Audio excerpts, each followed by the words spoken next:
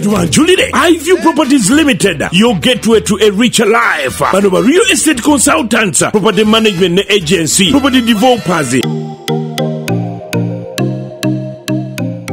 Yes, omulungi ali ku YouTube channel Mary Flavia na mulindo ogambo tamukwano nyongera okwaniriza. How are you doing? Obulambu tambula butya abafidwa kabenganda zamwe nyongera okubasasira mu nsi ezenjawulo. Ekirwadde kya corona kituteka abenganda zaffe bangi nnyo naye Mukama yatuwa atera yajja toyongera okumwekwasa. Nimbasaba mwena mikwano. Mask tojijjako ko si ya kinyumo. Max si ya kinyumo naye ina kyekuziza ina kyekutaasa. Nkwaniriza amanyaze Mary Flavia na mulindo akubula mwana akwestukira yakatwega tako subscribe atugya subscribing and sharing commenting nakusubiza ebirungi ebifa mu America byonna nona kolwalero nkomyewo era nzize n'omukyala yasinga obunene mu America. Should I say like that? When we tujja mu hierarchy yasinga omukyala asinga amaanyi, should I say like that? Because ye mukyala atwala bana Uganda bonna abali mu America. Ono gwenjogerako simulala ye president wa Uganda North Americans Association.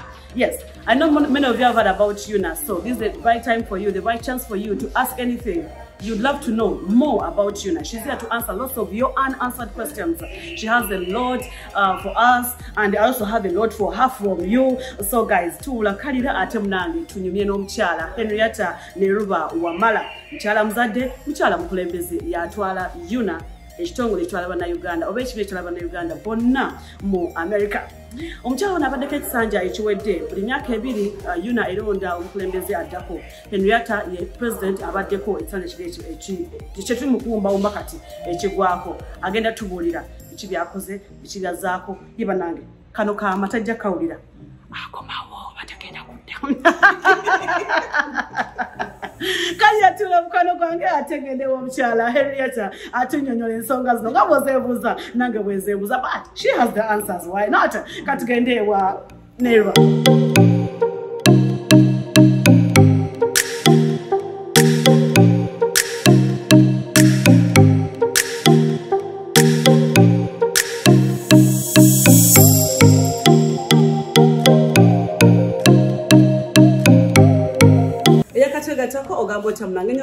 Like I promised you, ngena kwekiro mukyala atwala bana Uganda bonna mu America bwolya ensi bayita America. Mukyala atwala bamuyita Henrietta Nairuba Wamala. Mukyala muzadde, mukyala muyivu, mukyala mufumbo. For those of you who would love to inbox me and be like, Flavia, can I have a number? Please don't. Oba nkuwaayiriza. Nyiza okuwaayiriza. Oli mukyala mufumbo. Omwami Wamala ye mwami? Actually, omwami yesenabulya. Yesenabulya. Si Wamala. Wamala nibulya tata wange. And people always confuse that. Naye nga abasoga tulina ba Wamala. Wali musoga? Mama nsanga yize. Choka nange chili wani. Wali musoga mwene? Musoga wawa? Vawa ifeyo kamoli. Kamoli? Bwano me. Mama nsanga yize. Abasoga Never. Oh, should we drive it in Lusoga, in Uganda, in English? Because because these things, at times I'd be like, no, I want to speak Lusoga. So should I take it Lusoga, Uganda, or English? Lusoga, which collection? Uganda, Lusoga. Oh my goodness, this is so cool. I'm going to so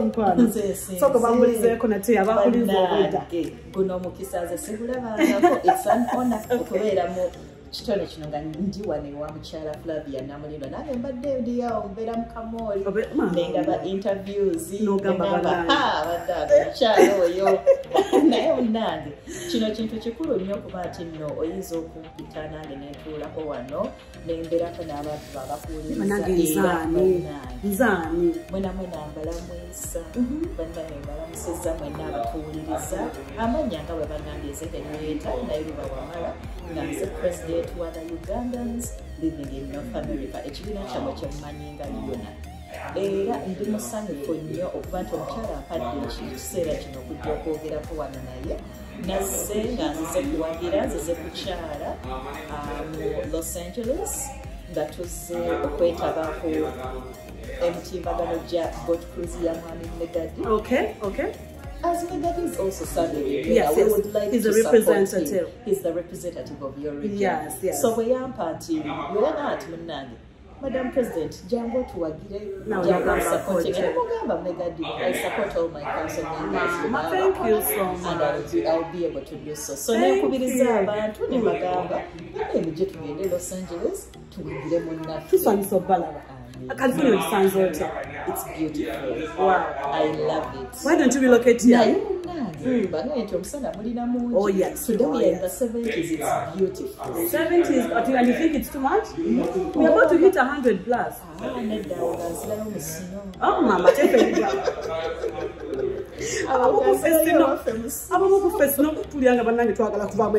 But anyway, we were kubeerayo. We were kwekuuma.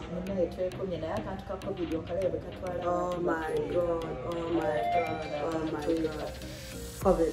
COVID. Era tulina okwongera okukubiriza abantu kamask mukambale ffe mulaba tuli vaccinated naye ate era tukola ka social distancing nawe tuba nga tuli vaccinated so tubakubiriza bannange akantu mukambale ka mask nze buli omu mugamba nti mask gitwale nga bw'obeera ne condom beera ati no obunya omumugo n'ennyindo mask temuzambalira eno ku bulevu teekerako ddala ogambye mask ojwalanga ki? ngitwalanga bw'olaba condom ekyo situlidde ogeze n'osanga omuntu nga tomumanyi oyambala condom ng'ogenda okubeera naye kale ne mask naye bwe muba mugitwala. Omukyala Henrietta alina ebibuuzo, nze nina ebibuuzo bingi gy'ali. Ako kakuwadde kabadde kalowoozo. Weekuume COVID because COVID atta. Abantu bangi batufuddeko both in America and back home in Uganda. So may that soul rest in peace. Tugende direct ati nate mu bibuuzo nina ebibuuzo bingi. Nnyo. Byonna buuza. Osaabiza ekisanja kye ekisooka era kiggwako. What have you achieved? Tubadde ne COVID nga bw'omulabi. Naye ekyo tetwagamba nti we are stopping at doing our job as unit. Ekintu ekyasingira ddala okutuba mu COVID omwo twasanganga abantu beetaaga obuyambi. Twesanganga abantu beetaaga obuyambi ne tubanga twali tulina okuyiiya emitwe ne tuddukirira communities. Bw'oba ojjukira na wano mu Los Angeles mwalina drives ez'okuba nti nno abantu bagenda ne batuukirira ne babawa essentials. Nakola nnyo ne president wammwe mwami Haruna Kabuye. He always works well with UNA. Era bwe baali beetaaga essentials ne baba nti no they applied oga nti bannaye mutugambye nti ebyo COVID funds ze mugenda otuwa. Ne tuddira ssente ezitera okugabibwa Ugandan government to UNA ne tugamba bannaye zitwale straight to all the communities. Ugandan government ewa ssente meka UNA? Ugandan government ewa UNA as an association emitwalo 5. Newa communities of Ugandans around North America, emitwalo 5. Emitwalo 10 egyo. Abantu bagamba emitwalo 10 gigenda mu UNA naye tegigenda mu UNA. Eno mu UNA as an association efuna emitwalo egyo 5. Communities around North America, ababeera Los Angeles, ababeera Minnesota, ababeera Chicago, ababeera Boston, ababeera kasita basaba ssente zigenda directly from the embassy to the communities. Supposing these communities do not apply for that money from the embassy, where does it go? Essente ezo embassy erina okuzizaayo Uganda. Why can't the embassy just distribute this money according to these communities? The communities have to ask for the money. Embassy tesobola kujja buzi negamba nti tugenda ku distributinga ssente nga temusabye buyambi. What do you mean? I don't get that. Ekintu kiri nti there has to be accountability. Okulaga nti omuntu yasaba ssente. Era bwe mubanga mukoze all those applications tuzibawa ne tubalaga nti community eyo Los Angeles mulina wukoka nti mmwe mwasaba ssente nti mmwe mwateekamu application. So bw'oba osoma application ya community development funds erina emitendero gyekugamba nti you must have so many UNA members. You must have your association must be registered. Gwe tosobola kusitukanga mukyala namulinga n'ogamba nti mumpe ssente nga you don't have a community around you of Ugandans. Era nga togambye nti ssente zino bwe baba zituwadde zigenda tuyamba mu community okukola ABCD. Ekintu kirina okuba nga kiri structured. Bwe manga ndi mu state eteyimba na Uganda abangi, for example nga ndi let's say Hawaii. I don't think there are very many Ugandans there. There is no community that side. Nenga, there's one about maybe about 10 or 15 people abaliyo. Nenga beta obuyambi. Their community isn't registered or their association isn't registered. How do they govern that? Kakati botunira guidelines ezafuluma zetugenda okutambulirako. mulimu kapata akagamba nti in some special case tuyinza okugamba nti abantu abo nga bw'oboogeddeko katugamba omuntu ulina association balwala covid naye tebaali registered naye beetaaga obuyambi that would be considered the special case ne tuba nti no those people would now be considered to be taken care of even if they didn't meet the other guidelines but those are just the once in that special case once so tetukifuula nti kyetugenda okukola all along kwegala tubanga abagamba nti twagala bannange mu registering ng'Abannayuganda mubeeti mwekumamu omuliro gye muli naye ate mu becoming even Unaa members so we are growing you as Ugandans in your communities but we are also growing Unaa as an association becoming members. How does one become a Unaa member? One becomes a Unaa member, first of all, by subscribing to our objectives. Ogenda ku website yaffe tulina 6 objectives. For example, the first objective is that we come together as a community of Ugandans living in North America to promote our Ugandanness amongst ourselves, to make sure that we empower our various needs. Abalina business, abalina ebitono byabwe, to make sure that we empower you. Katika storanga you believe in those objectives, you are on the right path to become a member. Ekiddirira ogenda n'osasula your membership fees, which is $50 ng'oli muntu mupya. Bw'obanga you are a renewing member, osasula $20 zokka to renew every year. Nkyalina omukyala Henrietta Nairuba, tukyagenda maaso. Nga gwe omukyala president wa Unaa, aren't you the first woman ever okukolirako Unaa? Actually, no. Was there Muchala Rosette Serwanga was the first female Unaa president. Then you're the second. In 2003. Yes. And it's been a long time. I know. So you come number 2. So I am the second Unaa president that was elected in 2019. Yes. Abachala banaye twekunengamu. Have empowered fellow women in North America. The fact that you're the president. I know. I've empowered my fellow women by having forums that actually have got things that they need. Like? We had a forum, for example, our first Women Empowerment Forum was in 2019 in Chicago, whereby twaleta abakyala netuleta various speakers abali specializing in different areas. We had people of financial management, we had people in health, we had people who were actually health, but when it comes to health, but doctors, final Dr. Matogo, and then we also had health in terms of nutrition, how they can take care of themselves and love themselves as women.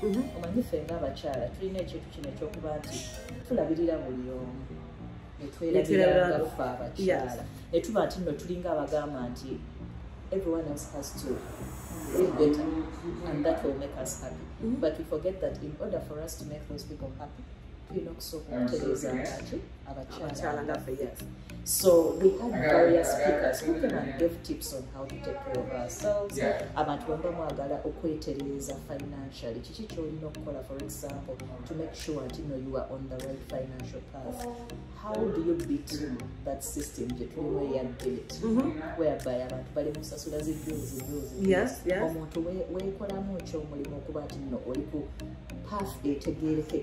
nobody no ovamo credit buli saawa nobody no olekera okubeera mu mabanja nobakona akasente ak'omukyala keweekuuma awo we twatandikira. Then the second one unfortunately had to do after COVID. Ne tuba nti no forum gye twalina eyo yali egezaako kujja bantu mu kintu kye baali balimu ekisinga ekya depression. COVID yona alina engeri gye yatukwatanga abakyala. Abakyala twafuuka bamaama, netufuuka bajjajja, netufuuka ba caregivers ababa neighbors, netufuuka abasomesa ate nga tulina n'okukola emirimu. N'abantu weetikka omugugu ogwo gwonna ate nga buli omu asuubira okulaba nga ye smiling and being nice out there. Naye nga tebamanyi muntu ki ky'obuuliramu ofa. So forum eyo yafokasinga era on how can we uplift each other. Okuba nti no twekumamu omulimu ng'abakyala, okuba nti we reach out to each other, okuba nti no omukolera n'omutugo ogamba nti Flavia I'm here for you. Okay, after those forums, like the one you had in Chicago, did you do a follow-up of Lavanti?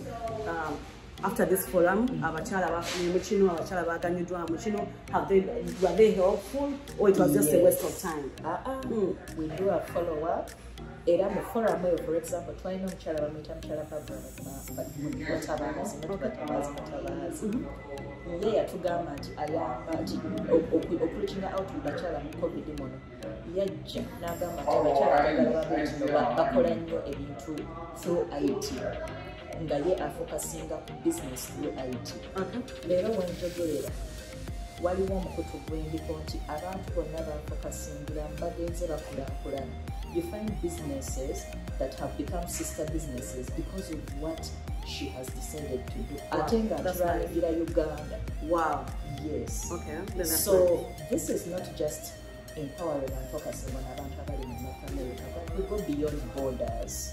Tuyambe n'abantu baffe abali Uganda. Exactly. Okay. Muchala Henrietta. Some communities, one in America, for example, in Boston, in California here, some communities are divided, I should say. Ngabwe you're not president, you unite, you bring these communities together. For example, in California, yes, when you're not president, yes. You're not president. Community Chicago. Okay. I have two communities. Why? Because of, for example, what went on in your community in California. Uganda, simanyi chiche tuliko. Okay. Naye bagamba tulina ekintu kino ekyokwagala okulwanagana. Naye ate ng'ekintu ekyo ekituyambaza people. Nga gwe mama okozeewo ki president? Kati for example, ewaffe mu community yaffe nagenda nenjogera ne both sides ne bagamba bannaye amaloboozi gagamba nti tulina okwegatta tuddeyo tubeere bamu. Let us put the egos away. Tugezeeko twegatte. Tufuuke omuntu omu tugende mu maaso. Where we are. Kati nze community yange we baamenyekera ng'eriyo omuntu asobola n'okukuba munne oba n'amugoba n'omunju ew'omulala omuntu n'afiira omulala n'atagenda nakyo.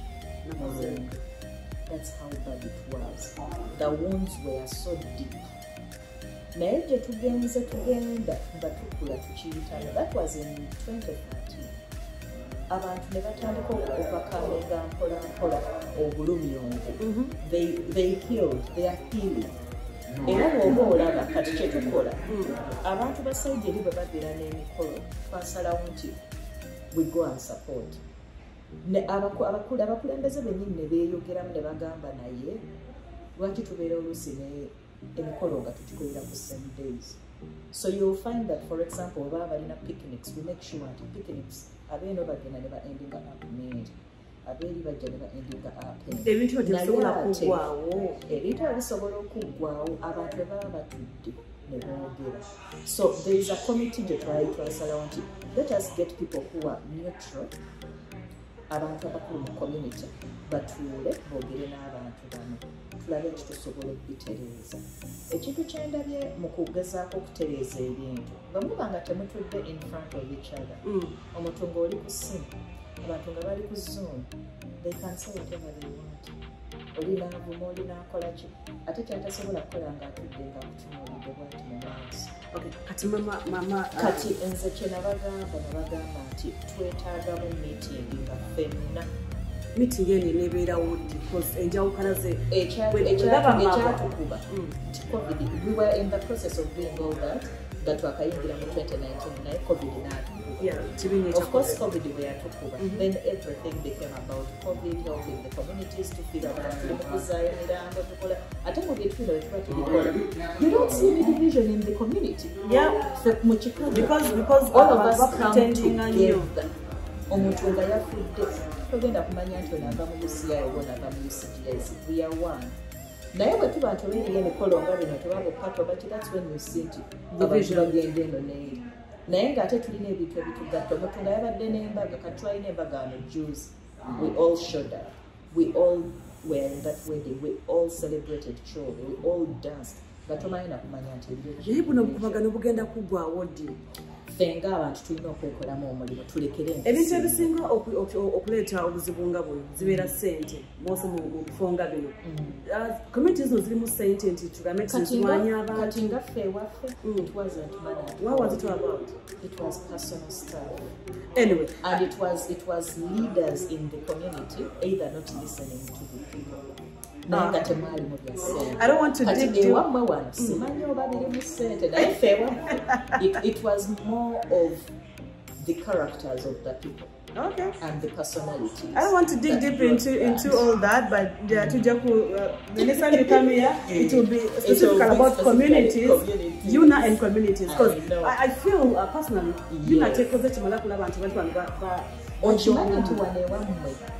I even was invited by President Haruna Nemchala Semakula in December of 2019. Okay. So that you don't end up like us at Chicago. President Haruna Nemchala Semakula, they came and spoke, yes, we need to meet with Serbia President Pizera. Unfortunately, President Pizera cancelled the meeting. Sorry. On the last minute. So, okay.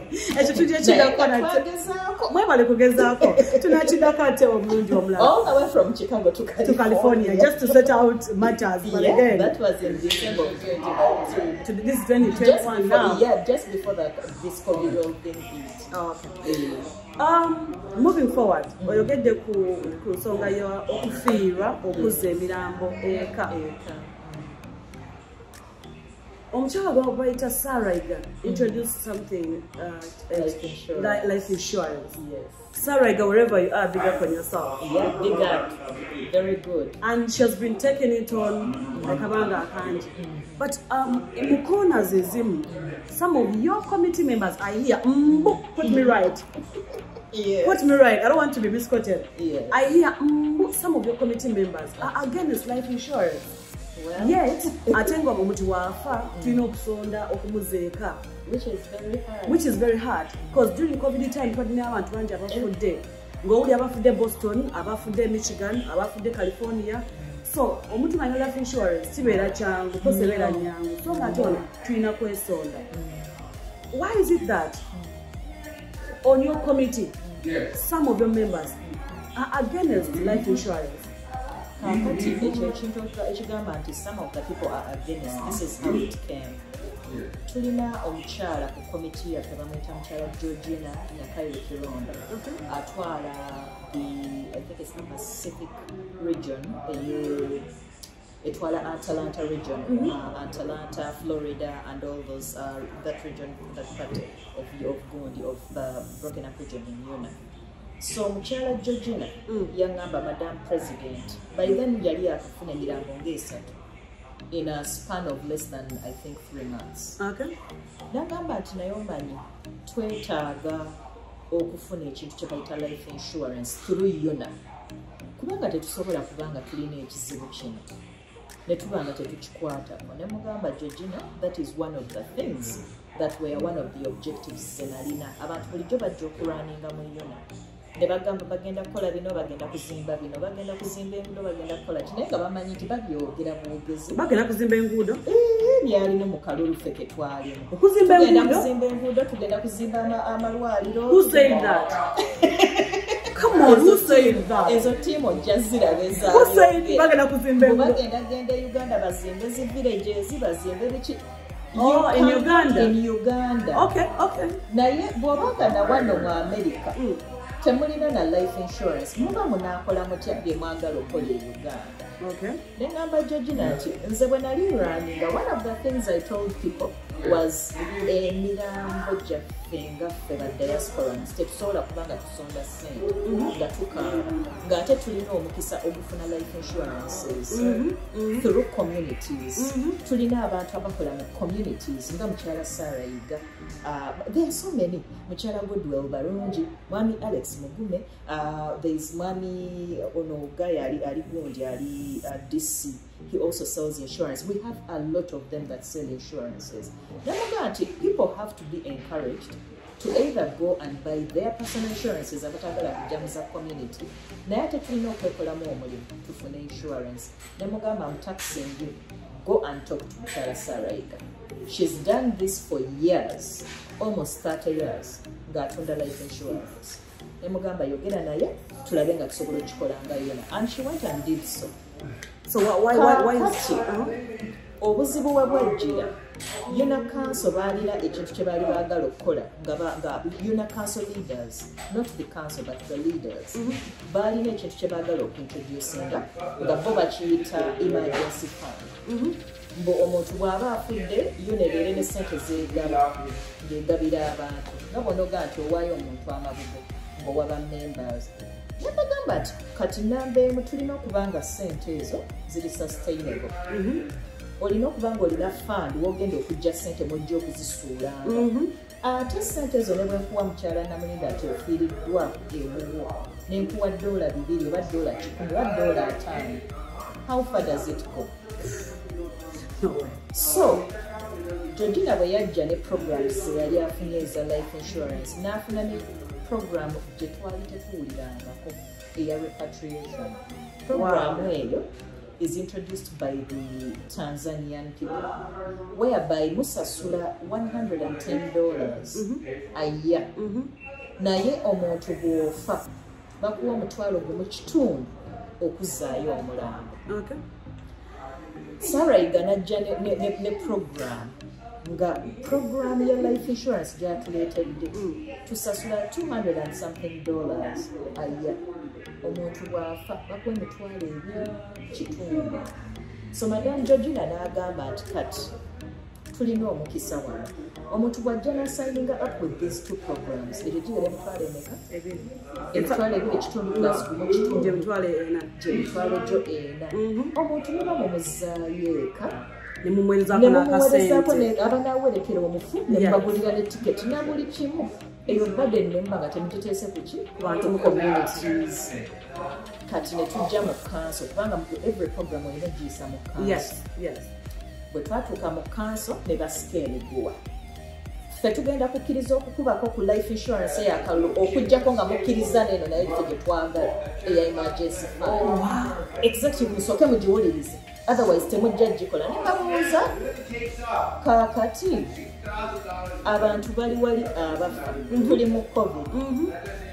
Tugenda kulinda musooke musika emiguwa oba nedda. Ne tubagamba Georgina azze mu executive na explaining that insurance programs zino emirundi kati 3. Yajja ogwasooka tumugamba okay kino tetukitegedde ddayo okoleyo research.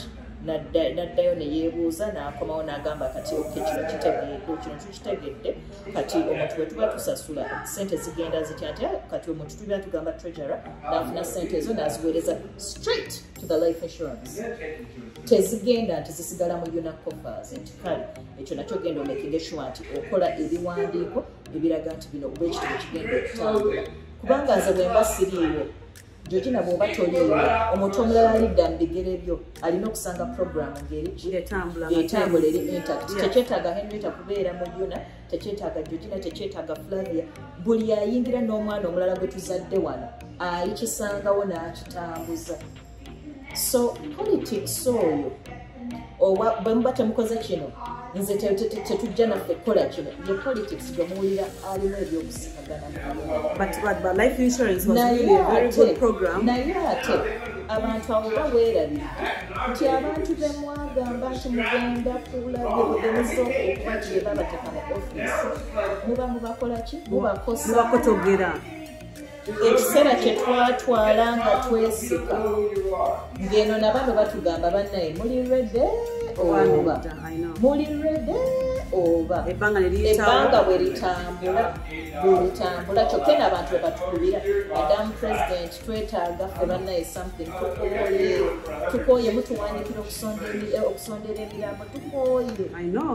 So waliwo ebintu ebimu by'obanga olina okulaba engeri gy'obikwata mu Unaa okutambula okugyawo okusikagana kuno kwa politics. and as a leader, nze nsooka kutunulira the majority of you guys abateeka mu office bano with their personal agendas. So is it still running? Right are now, we moving council forward? members, jukira council is made up of 17 members. Yes. Abantu abali basika ekintu kino were just the top 3. So the council members n'ebizibu ebirala bye bali bazze babeera nabyo ne council leadership yabwe ne basalawo nti mumanyi tubeere ne meeting. We have to call constitution yaffe etuwa olukusa okubeera with a special meeting twogere ku bintu ebitutawaanya mu council muno era ne bayita meeting. Bwe bayita meeting eyo ne bagamba ffe nga council we have the right okuba akalulu ku programu eyo tugiweereze mu executive college egiteekewo. So we did, and the life insurance is moving. Life insurance, in fact, mujja kuba mu renewing omwaka ogujja. Aba repatriation aba signing up from July 1st, everyone is eligible.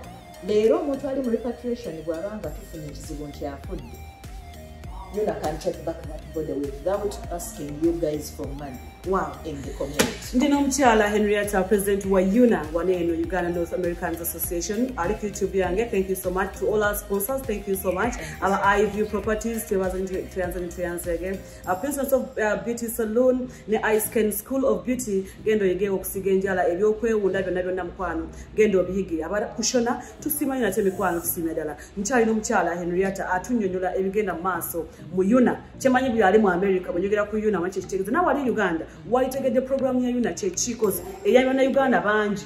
Many people are here in America just because of Unaa. So while bado tega matu no uliza atera no yiga. All right, mama, tusabo tuwolire. Suppose bakulonze okomye home office tusubire ekyo okuva joli. Womba. Nga mpumba bomba. First of all, njagala okwebaza ennyo okuba nti otuwadde omukisa guno okubeera ku mutimba. Mama nzaani. Tuba nti nno munnaye tuwayizaako naawe nkyala namuyingo. Kyatendo nnyo kintu we don't take it for granted. Okay. I don't take it lightly. I'm so grateful nti otuwadde opportunity eno. Naye ate njagala okukubiriza diasporans nti we are here to serve you. Nze Henrietta nga nsaba ekisanja ekyokubiri. Expect me to continue advocating for your rights as diasporans. Okay. Bwe muba nti nno mwagala ebintu ebiva Uganda nga bw'oyogedde endagamuntu bw'oyogedde dual citizenship ebintu byonna ebyetaagisa, I'm going to advocate for those rights zibatuukeko. I'm going to fight for your children in terms of making sure nti mufuna scholarships abaana bagende basome. I'm going to work on the youth mentorship program. Tuyina abaana baffe abaana abagezi twagala tubajjeyo bayambe baana bannaabwe tube nti notukulagana abaki nga diaspora. Come to talk about youth mentorship programs. Abaana wano the fact that tuli mu America whereby dembe ly'obuntu liyitirira abavubuka abato bengejize mu kukozesa ebiragalalagala. But communities zigezezaako, some communities have tried, some have tried, but Unaa as nga umbrella etwala buno bonna obutali obutini tena kyekoze. Unaa nga umbrella ekyo njagala nkyogere nti yes tetugenze ne tugamba nti we are tackling the drug problem, but we have not ignored it. Tumanyi nti gyeri era tugezaako okukolagana ne badoctors abayinza okutuyamba. The only way you can tackle the drug problem is also working with the mental health people. Tuyina omwami gwe bayita mwami Dr. Senkijja. I brought him to help us start first of all with the mental issues, and he's also going to help us make a drug problem. Okay, madam, a lot of things have been happening in Uganda. The killings you've heard about them and all that. You told me you can talk about human rights. Unaa actually has written and condemned those human rights. What